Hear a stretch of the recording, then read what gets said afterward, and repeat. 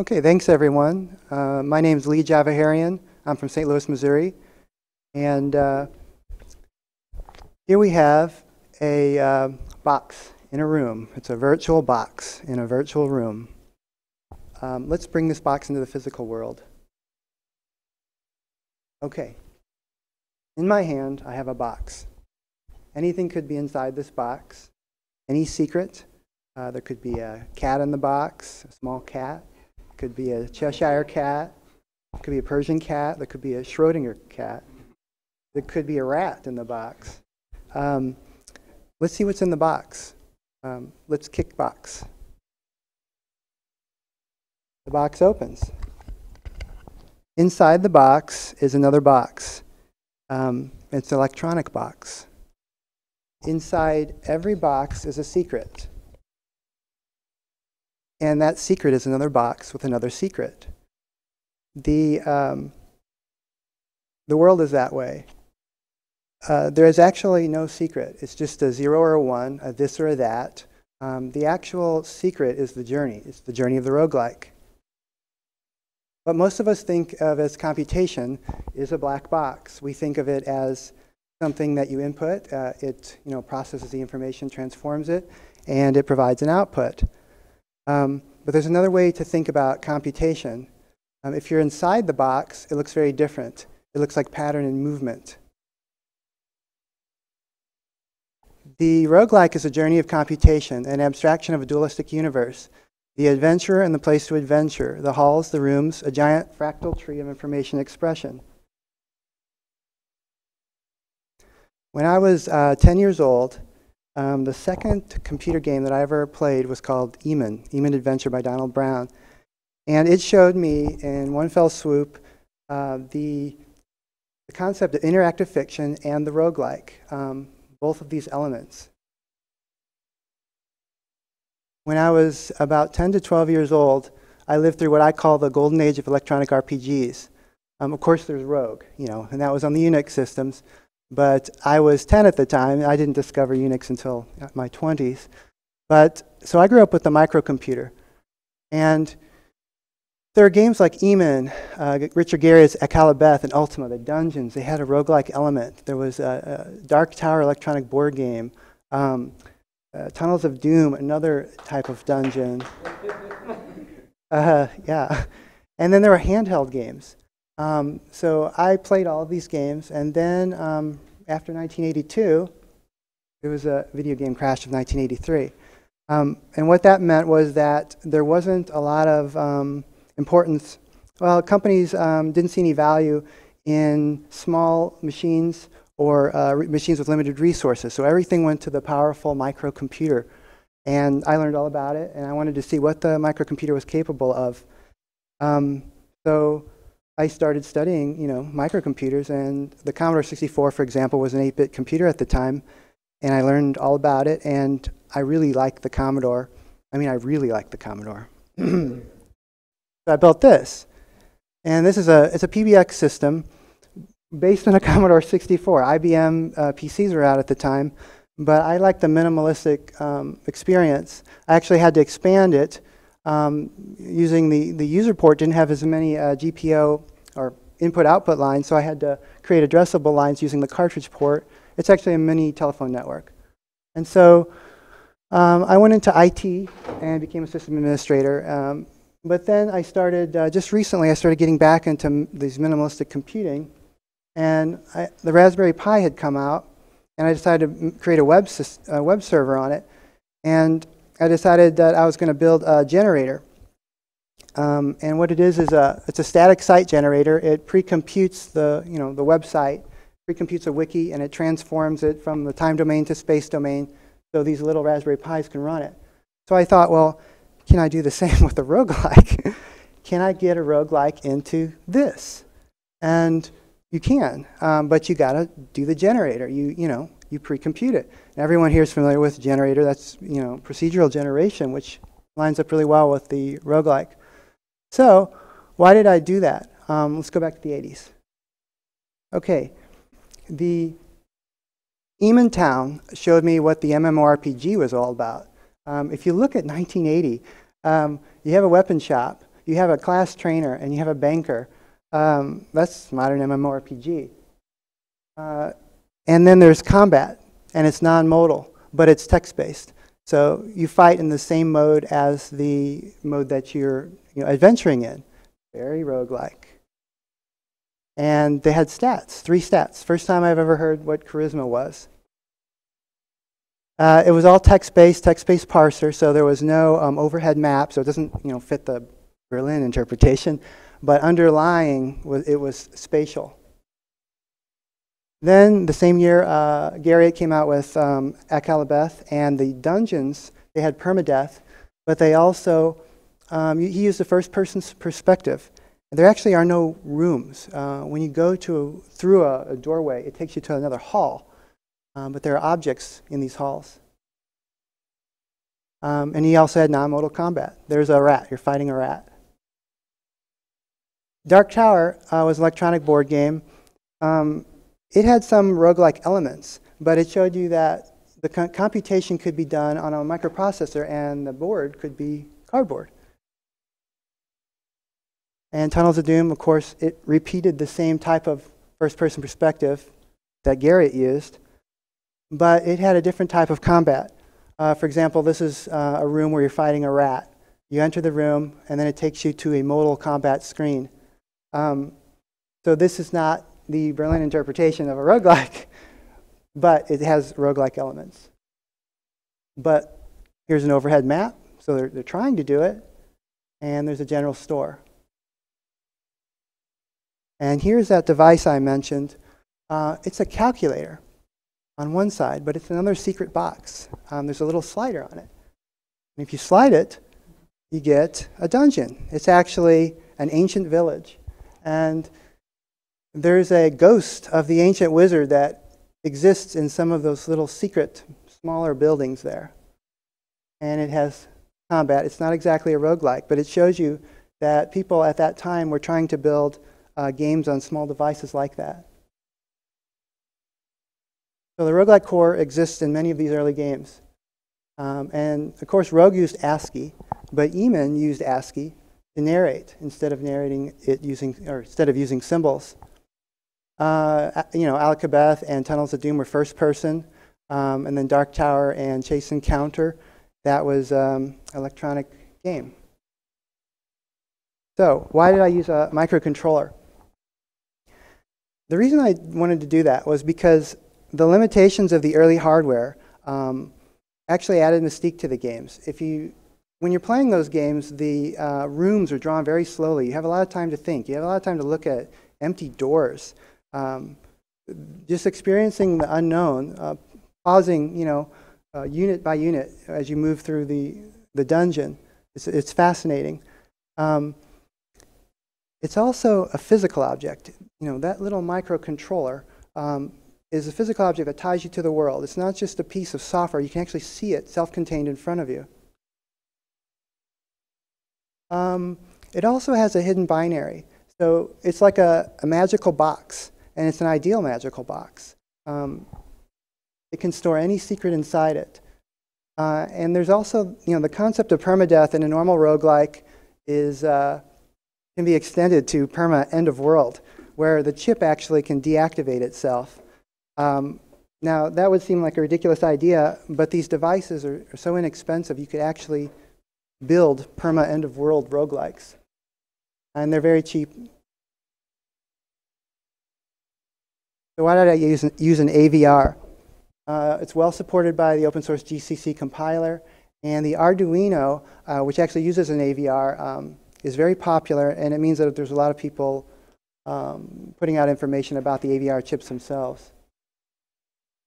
I chose the ATtiny 1634, and the main reason was 16 megabytes flash. That's actually a lot for those small devices.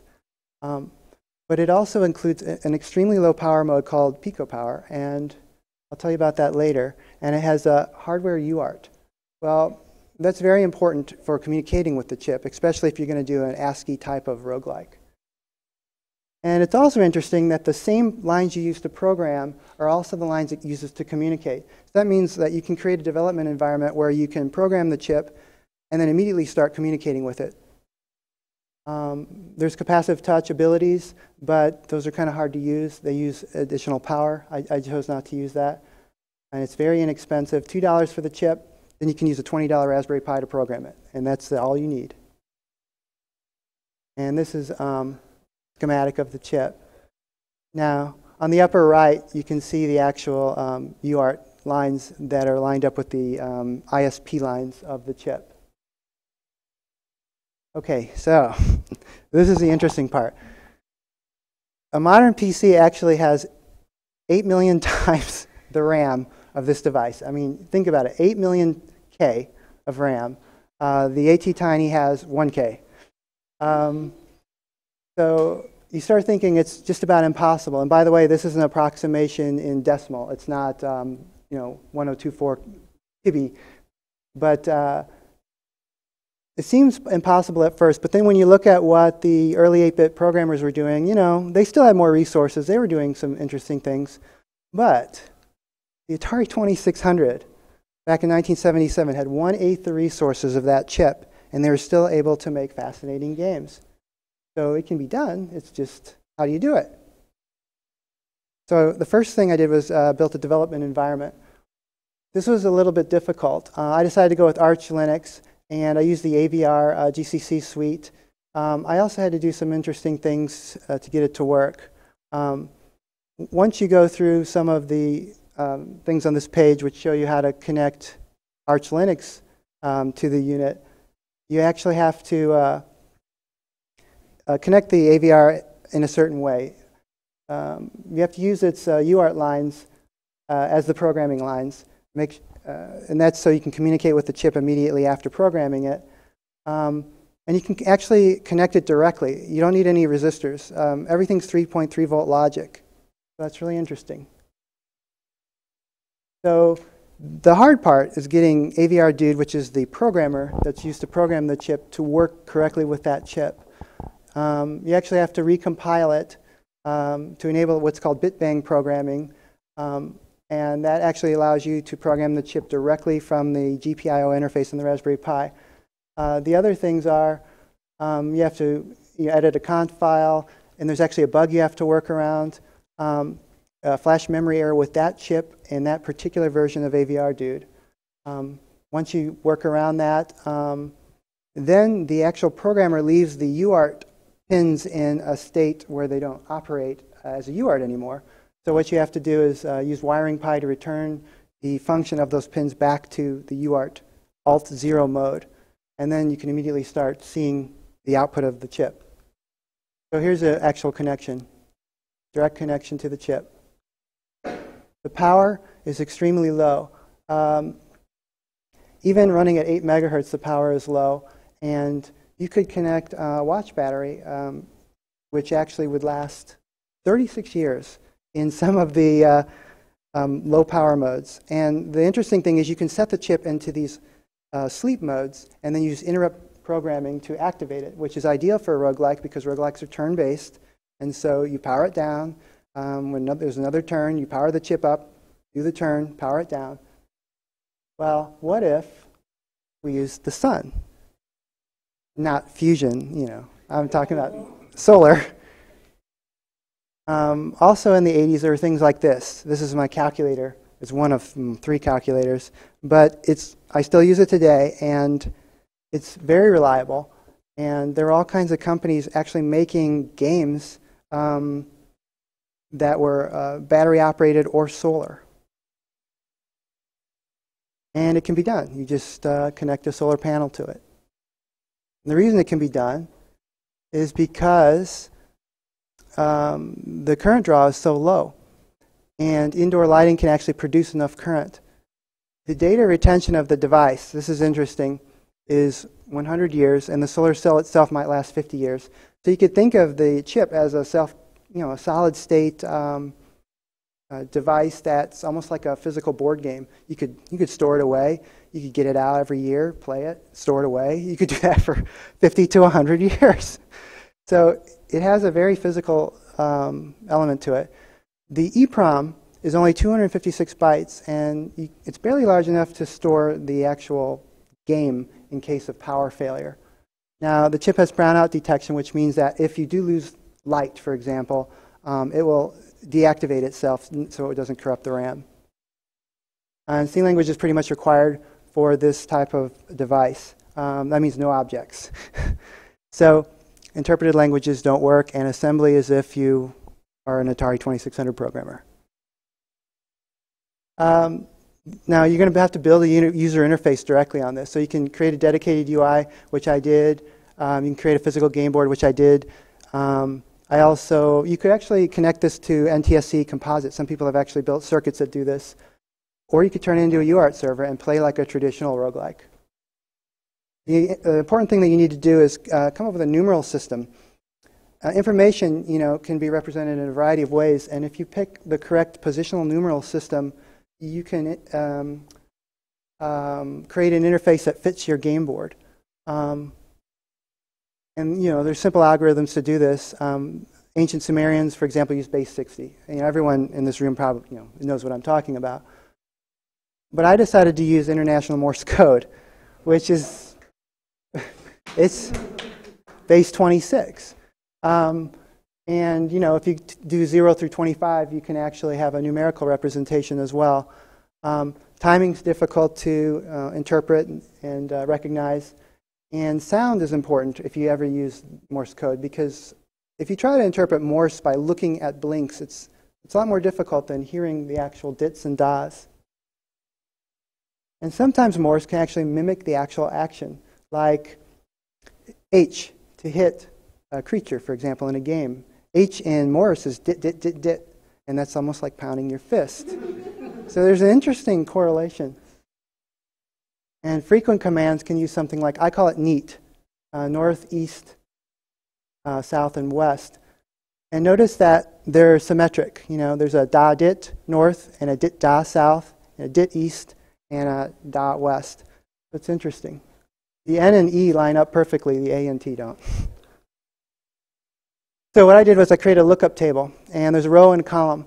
The row on the left and the column on the right corresponds to a cell.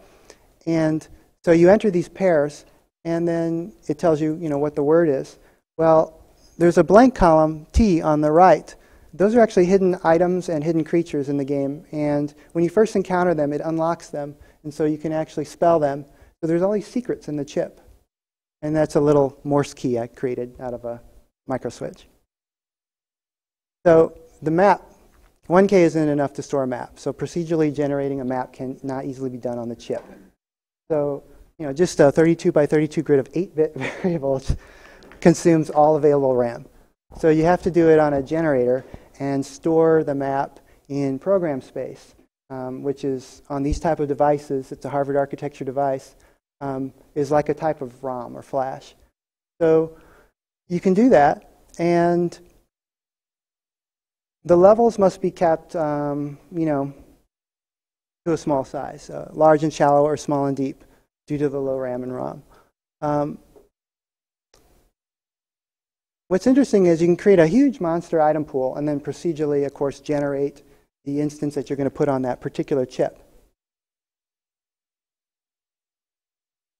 This was my first design, and I just decided to create a grid, create a Morse keyer, create an LED to blink back the Morse.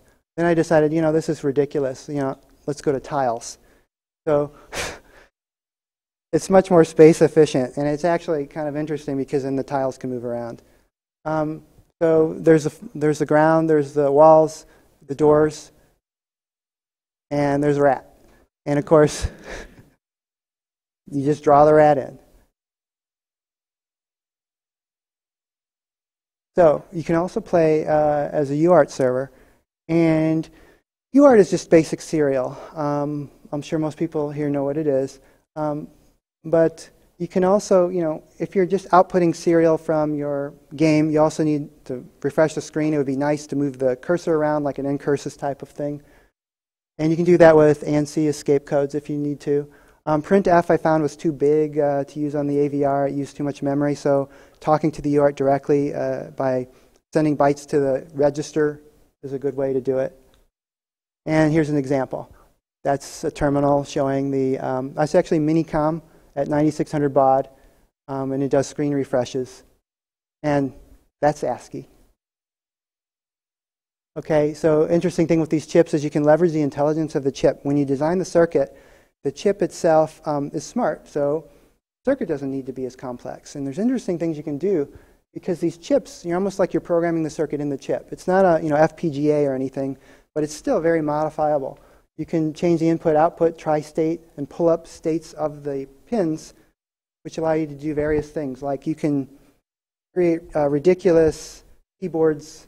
You can overlap circuits, and then by pulsing or scanning these ports, doing interesting things, you can actually read data, output data without blowing your circuitry if you're careful. So I built a proof of concept. It uses around 11K. It's just an engine. There's only 5K left. There's no balanced gameplay, and I'm glad balanced gameplay isn't important. 5K, I'm hoping to get that last bit of balance. And the way I designed it was I used C-struct bit fields. So C-structs were ideal, but those bit fields were really interesting because I needed every bit. I used the list method, by storing my monsters and items in these lookup lists. But I found out that that was getting too big. I was overriding all the 1K of RAM. So what I had to do was split them into dynamic ones, which use the 1K of RAM, and then putting some in program space and splitting some of these lists into ROM. Makes it a little complicated. And then I used half-byte arrays for my maps, 16 possible tiles. And I avoided using pointers. Pointers were, kind of not very space efficient. I used ragged one-dimensional arrays. I had to create a queuing system because when you're dealing with Morse, the messages are always coming in, and you're getting overloaded with messages at 1 bit data rate. And so there's a way I had to flag which messages were important and which weren't. And then the Morse decoder takes up space. I created simple success-fail responses, and it's interesting, you can make it both blind and deaf playable if you do it right. So, just like that closed box, before you open it, anything is possible. Anything can be in that box. One last thing I'd like to say is that back in 1980, when I was working with Eamon, I was also programming a TRS-80 computer, my first computer programming in school. And I was making simple animations, and one of the animations I was making was a Cheshire cat. And I thought it was really interesting. I'd have in ASCII, I'd have the cat's face would disappear and it'd leave its smile. And then there was another person in the class who was making an entire game. And he could move a player around in a Cartesian space. And I couldn't believe how he did it. And so he let me look at his source code, and I was looking at how he was using loops and just incrementing X and Y variables. And it changed my whole way of programming. I wasn't thinking in terms of loops.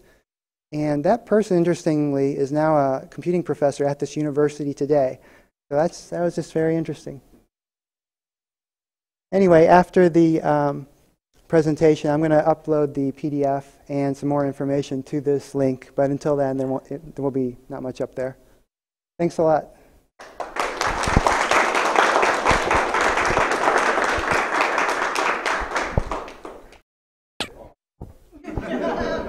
Well, you haven't played it. Just getting to this. Thanks. It's actually very, very fun because. Could you repeat the comment and then? Okay. You said that you actually really like the use of Morse code as the input device. It's actually very fun to play it in that manner. I tried using multiple arrangements of buttons and switches. I tried creating symmetric and asymmetric input-output types of interfaces, but just a symmetrical Morse in, Morse out. There's a fascination in doing that, and you'll learn Morse really quickly.